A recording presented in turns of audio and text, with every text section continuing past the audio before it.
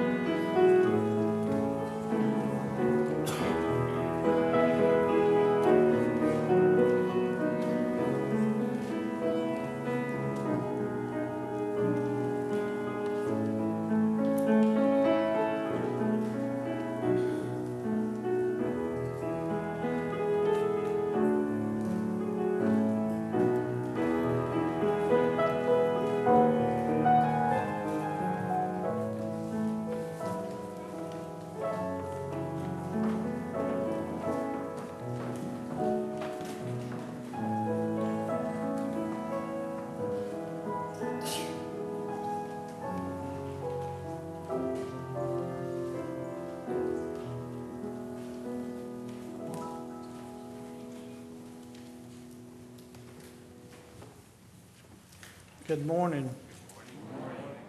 What a thrill it is to be able to join you as we worship God together this morning. If you're a visitor, we give you a very warm welcome, and we encourage you to come back and worship with us often. Also, let me encourage you to register your attendance on the attendance pads that you'll find there in the pews. If you'll register your attendance and then pass it down and then back again, please. Take the time to notice all the announcements in the bulletin. They're important to the life of this church. Hopefully they're important to you as we share together in ministry. Please take note that the Wesley Foundation luncheon date has been changed. It's Monday, June the 13th from 11:30 to 12:30, Monday, June the 13th. This is a good lunch, a good fellowship, a good opportunity to donate to a very worthy cause, the Wesley Foundation. Also, please keep in mind that tickets to People Get Ready, our summer show and dinner theater, are being sold at present. You can get those after our worship service today. Remember, this is Saturday, June the 18th. There will only be one show, so make sure that you get your tickets early. This morning as we gather for Holy Communion, remember that you don't have to be a member of this church to be involved. You don't have to be a member of this denomination.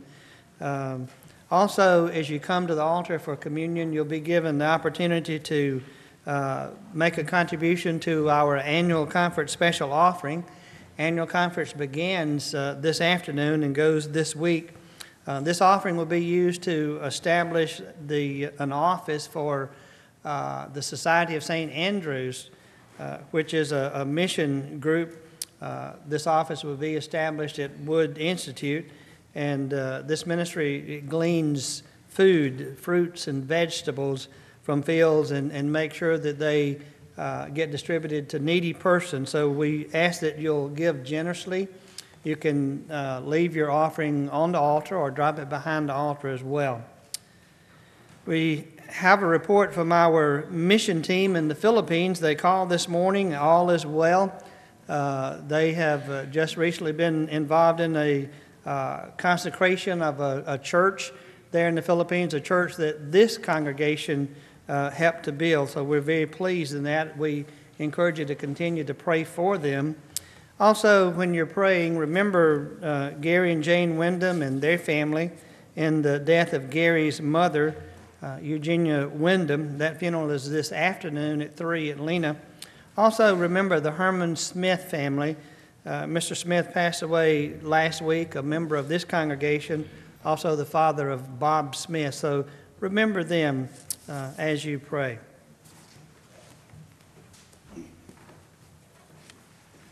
Our hymn of praise is numbered 88 in your hymnal, Maker, in whom we live. Let us sing together all stanzas, and let us stand, please, as we sing.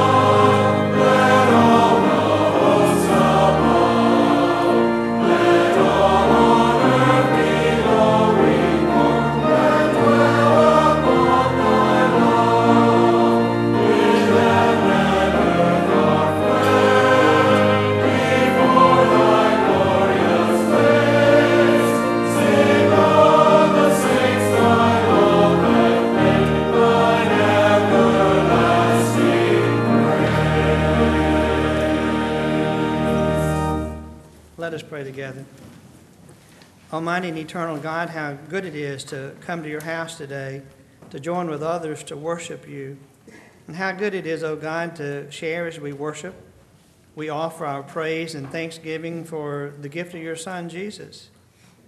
And Father, today we share with you our concerns, our fears, our burdens, as well as our many joys. And we come because this really is a sanctuary, a haven of peace, a place of retreat from all of life's pressures and demands. This sanctuary offers us a time to sit still and be quiet and hear you talk to us. And God, how we thank you for that. And today we pray for the Mississippi Annual Conference that begins this afternoon. We pray for Bishop Hope Ward Morgan, who will lead us for the first time. We ask for your grace, your wisdom, your spirit of renewal. And now, God, we thank you for the opportunity to give of ourselves and to give of our resources.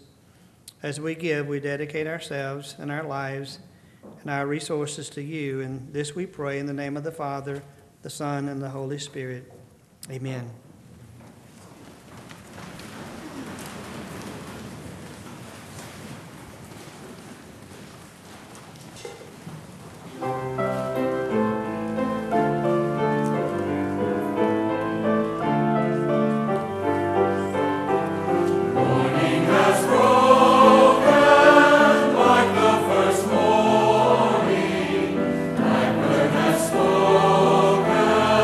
Like the first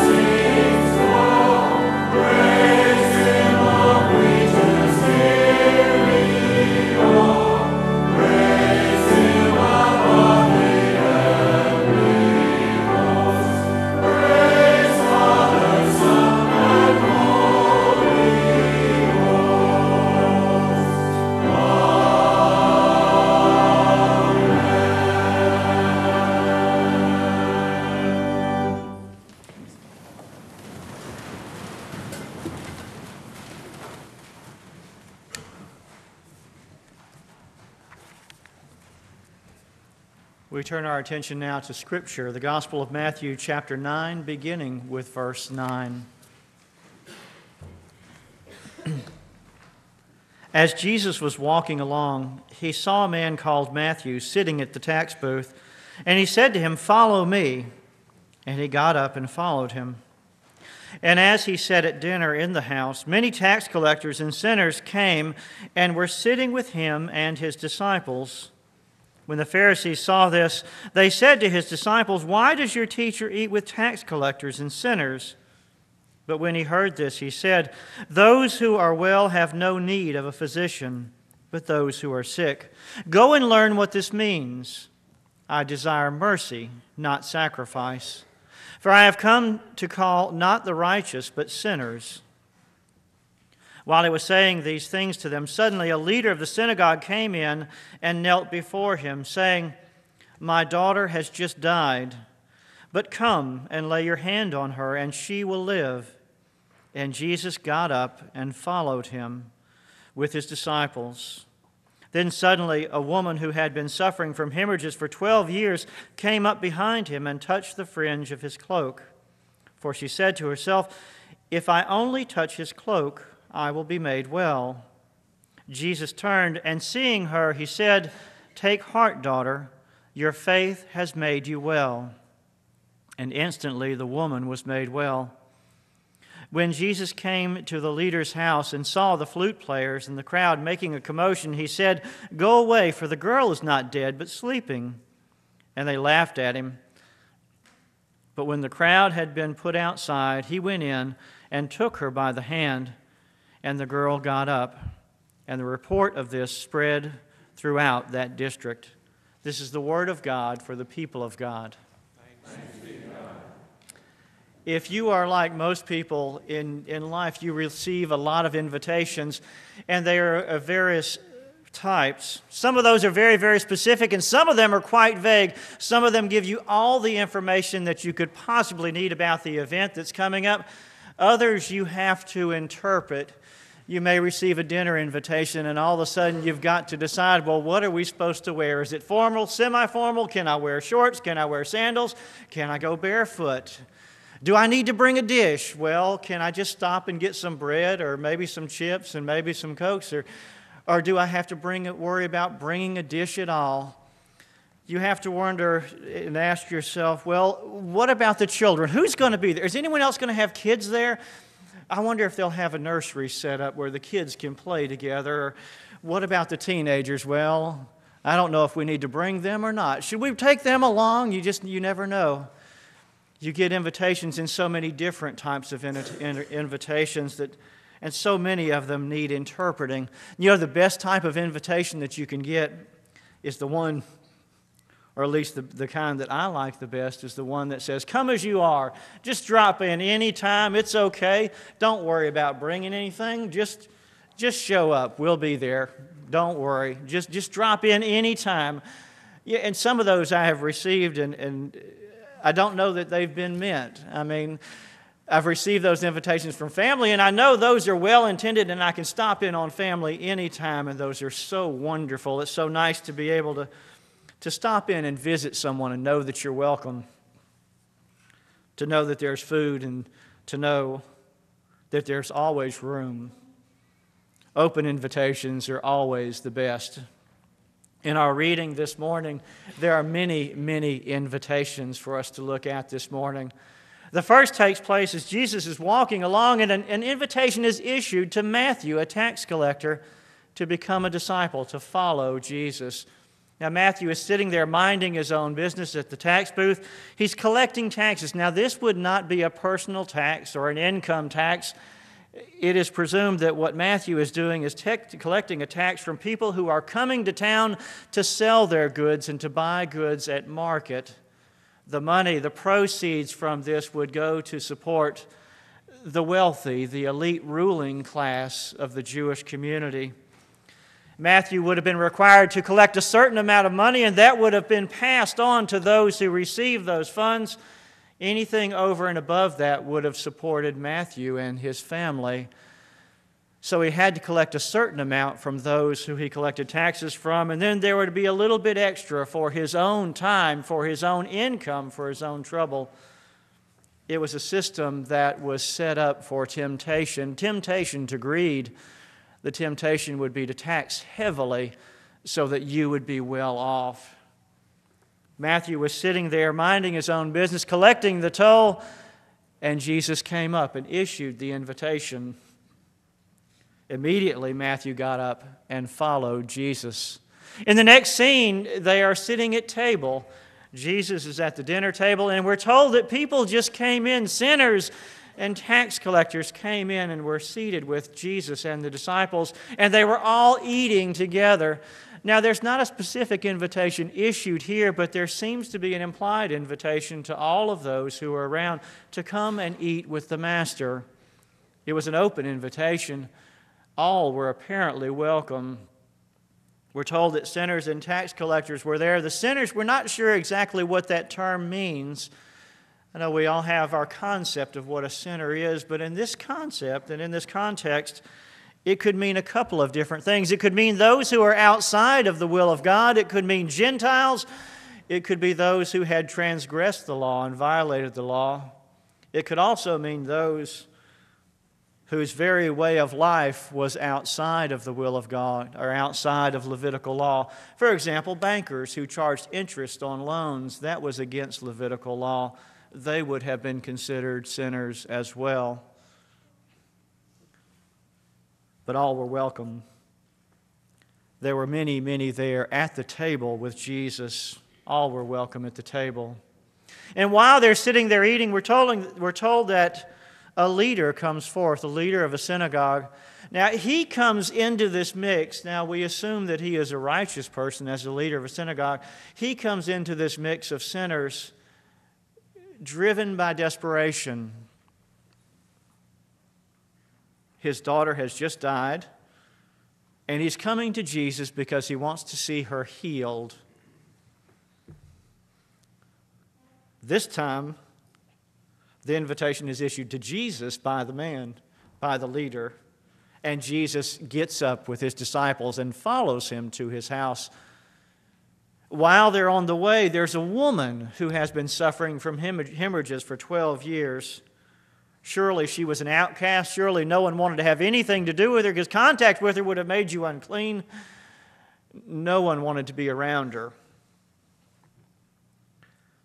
There was no invitation issued for her. Maybe as an act of desperation, she wanted to be healed. Tired of being an outcast, she just needed healing. And so she touched the fringe of Jesus' cloak. As she does this, Jesus turns and she is healed. Our reading today is filled with many invitations. They do give us some indication of the general invitations that are issued by God and issued by Christ. A few things we can recognize. This invitation of God, this invitation of Jesus, is open to everyone, to tax collectors, to sinners, to leaders, to those who are unclean. The invitation does not have to be merited, in other words. There just has to be a desire, a willingness to accept that invitation that is offered by God. Another thing we may learn is that this invitation is open to all, at all times, in all places. For Matthew, that invitation came while he was at work. I wonder what his bosses thought about that when Jesus asked him to follow and he just got up and left his tax booth. For Matthew, it was at work. For some, it was at the dinner table. For the leader, the invitation came as a result of a very desperate situation, the death of a child. For the woman, it was a chance meeting, a hope, an act of desperation.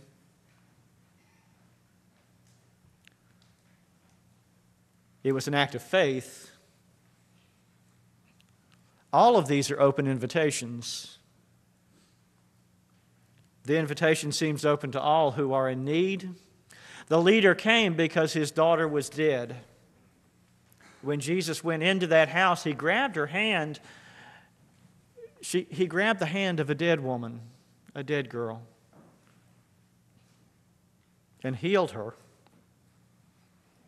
The woman who was bleeding, she was unclean, and yet she grabbed Jesus' cloak.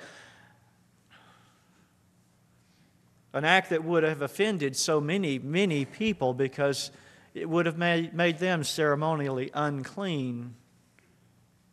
But it didn't make Jesus unclean. You see, Jesus healed them.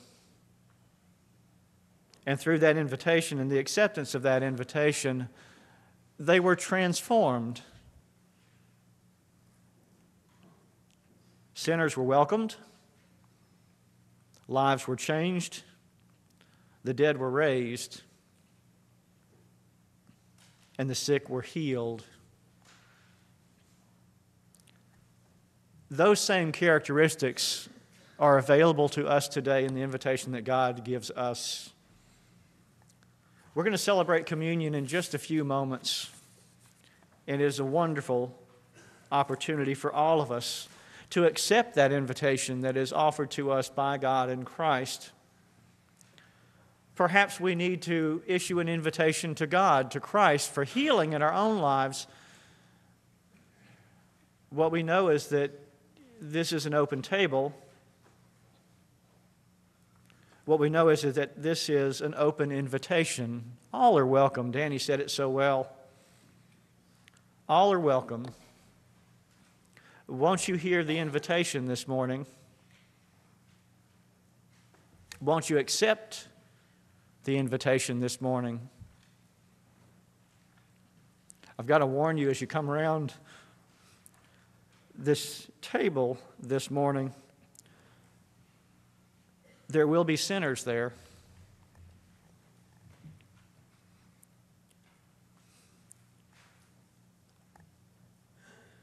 There will be clean and unclean.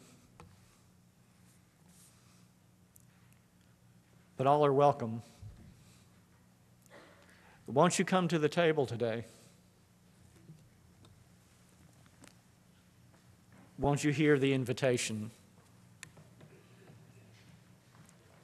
Christ our Lord invites to his table all who love him, who earnestly repent of their sin and seek to live in peace with one another. Let us join in our confession and pardon. We do not presume to come to this your table, merciful Lord, trusting in our own goodness, but in your unfailing mercies. We are not worthy that you should receive us, but give your word, and we shall be healed. Through Jesus Christ our Lord. Amen. Lift up your hearts and give thanks to the Lord our God, Father Almighty, creator of heaven and earth. You made us in your image to love and to be loved. When we turned away and our love failed, your love remained steadfast. By the suffering, death, and resurrection of your only Son, Jesus Christ, you delivered us from slavery to sin and death and made with us a new covenant by water and the Spirit. On the night in which Jesus gave himself up for us, he took bread, gave thanks to you, broke the bread, gave it to his disciples, and said, "Take, eat. This is my body, which is given for you. Do this in remembrance of me." When the supper was over, he took the cup, gave thanks to you, gave it to his disciples, and said, "Drink from this, all of you. This is my blood of the new covenant, poured out for you and for many for the forgiveness of sins. Do this as often as you drink it in remembrance of me." And so, in remembrance of these your mighty acts in Jesus Christ, we offer ourselves in praise and thanksgiving as a holy and living sacrifice in union with Christ's offerings for us. Pour out your Holy Spirit on us and on these gifts of bread and wine. Make them be for us the body and blood of Christ, that we may be for the world the body of Christ, redeemed by his blood. By your Spirit, make us one with Christ, one with each other, and one in ministry to all the world, until Christ comes in final victory and we feast at his heavenly banquet through your Son, Jesus Christ. With the Holy Spirit in your holy church, all honor and glory is yours, Almighty Father, now and forever. Amen. And now let us pray the prayer that Jesus taught us, saying, Our Father, who art in heaven, hallowed be thy name. Thy kingdom come, thy will be done, on earth as it is in heaven. Give us this day our daily bread, and forgive us our trespasses, as we forgive those who trespass against us. And lead us not into temptation, but deliver us from evil. For thine is the kingdom, and the power, and the glory forever. Amen.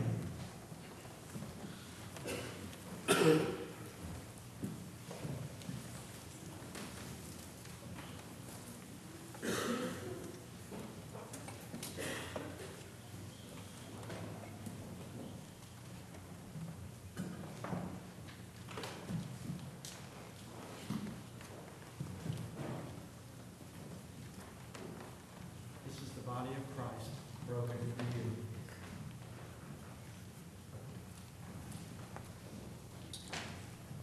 And this is the blood of Christ that was shed for you.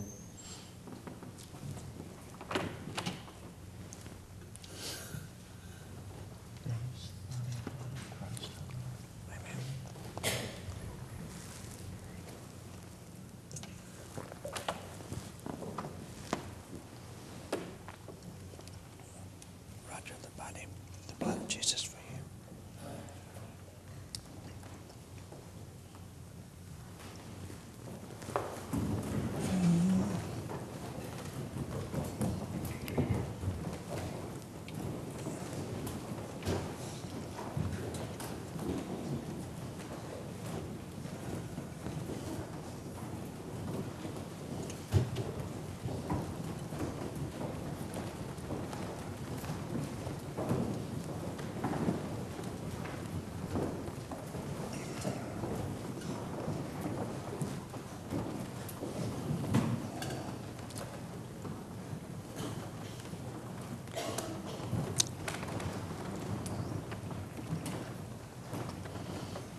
This is the body, the blood of Jesus, broken and shed for you. Eat and drink this in remembrance that Christ died for you. The body, the blood of Jesus for you.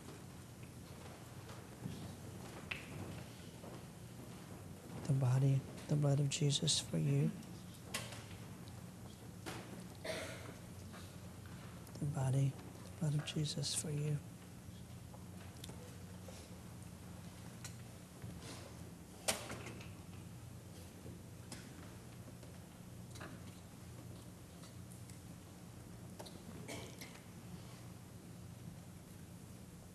Arise now, filled with his grace, filled with his peace, and serve him in all that you do. Amen. Amen.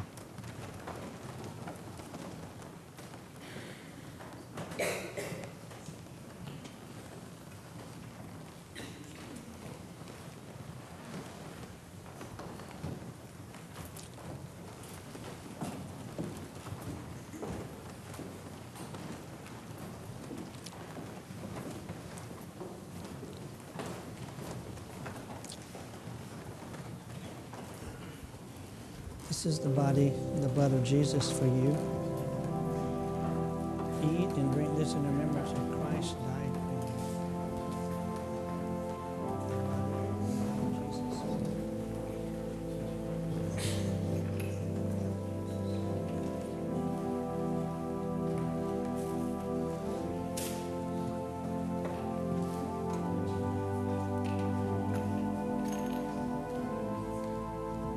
Now, my friends, arise and go, remembering always that Jesus is able to forgive all of our sins. In the name of Christ.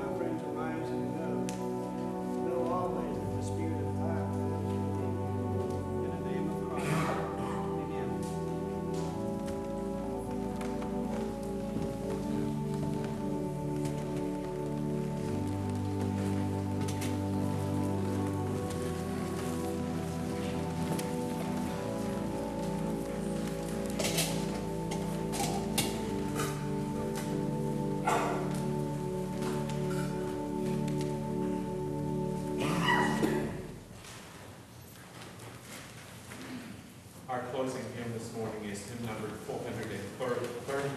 O Master, let me walk with thee. Let us stand as we sing all stanzas.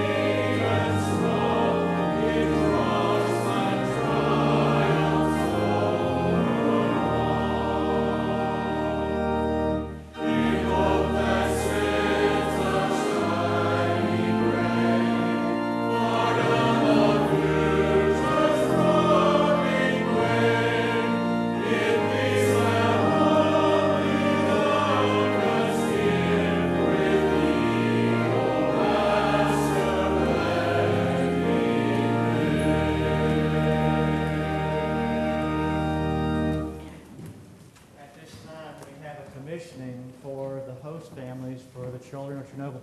I'm going to ask that they come up front, please, right in this area.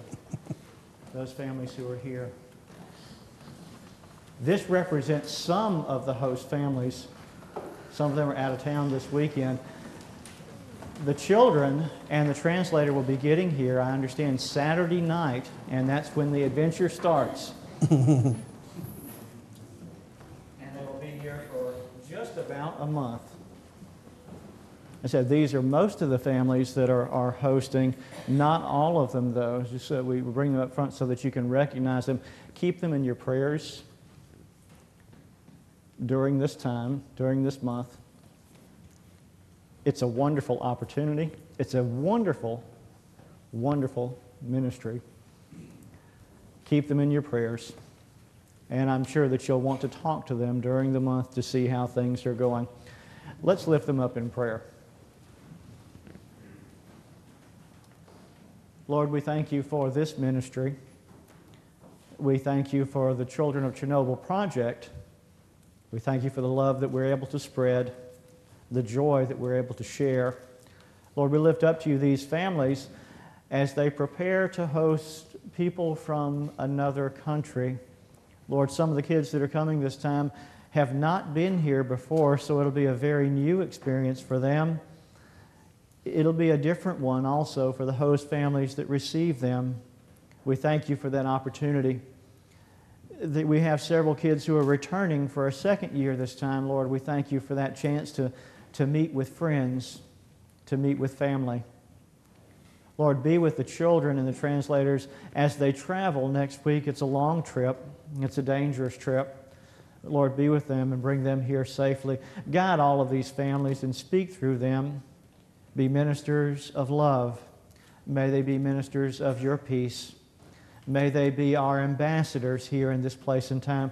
And Lord, as we go from here, fill all of us. May we all hear and accept your invitation to discipleship, your invitation to service. Lord, we love you this day and we dedicate our lives to you. In the name of Christ, our Lord. Amen. Let us